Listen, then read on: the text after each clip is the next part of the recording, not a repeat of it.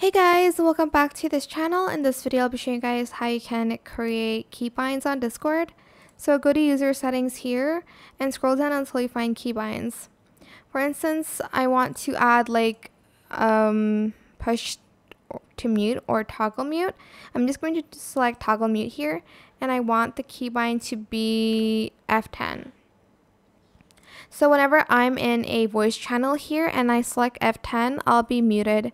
If you did select push to mute, you're going to just have to like press it for a long time. Well, you have to like keep on pressing it, but toggle mute is like you just press it and you'll be muted. To unmute yourself, just select your keybind again. So for mine is F10.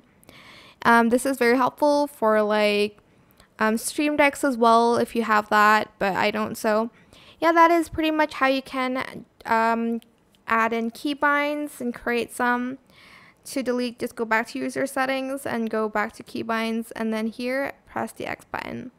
That is it. I hope this tutorial was helpful for you guys. Don't forget to like, comment, share, and also subscribe to this channel if you haven't done that already. If you have any more questions about this video, just leave it in the comment section down below and I'll try my best to answer them all for you guys. If you found this video helpful, please click the thanks button as well. That is it. Thank you so much for watching. Bye.